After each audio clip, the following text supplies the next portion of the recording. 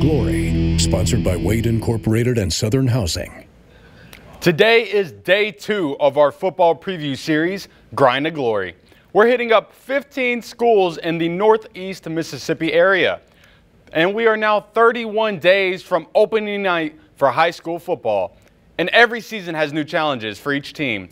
But for this squad, the challenges will be coming from more than just football. It's time to take a look at the Amory Panthers for today's edition of Grind to Glory. A lot of things have had to change for the Black and Gold Panthers this upcoming season. Because of the tornadoes that came through this past spring, they have had to move to the middle school to hold their practices.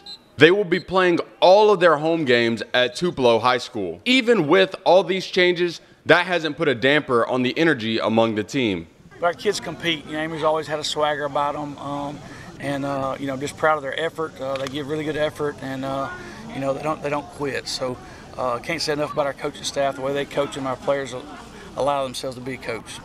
The team lost 15 starters this offseason, so there will be a ton of new faces in the starting lineup.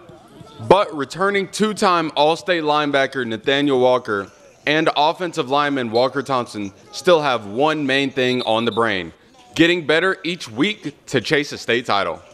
This year I'm more comfortable. I know what I'm doing. I feel like I can help around. We got a couple of new guys on the line. I just feel like I'm in a better space now to really contribute to the team.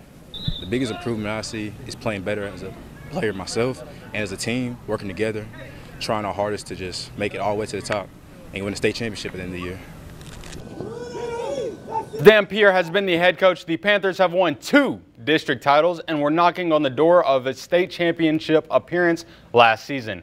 This season, they will be chasing that title in a different classification as they have now moved to 4A.